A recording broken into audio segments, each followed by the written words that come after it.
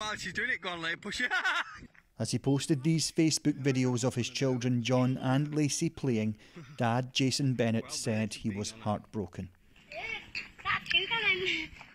The 11 and 13-year-old were found dead in a house in Killamarsh alongside their mother Terry Harris and Lacey's friend 11-year-old Connie Gent.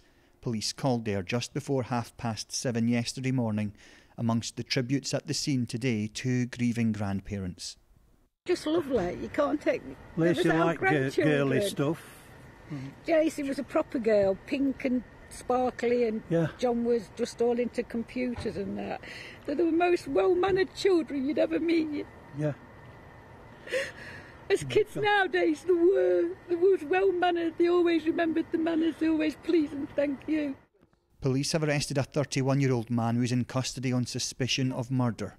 This has been an understandably shocking event that has deeply affected the local community here in Killamarsh, as well as Connie's family and friends in Sheffield, and our thoughts are also with them.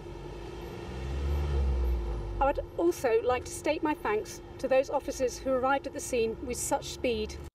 As he tried to process this situation, Jason Bennett wrote online that his heart was broken into a million pieces and that life will never be the same again. Alan Jenkins, 5 News.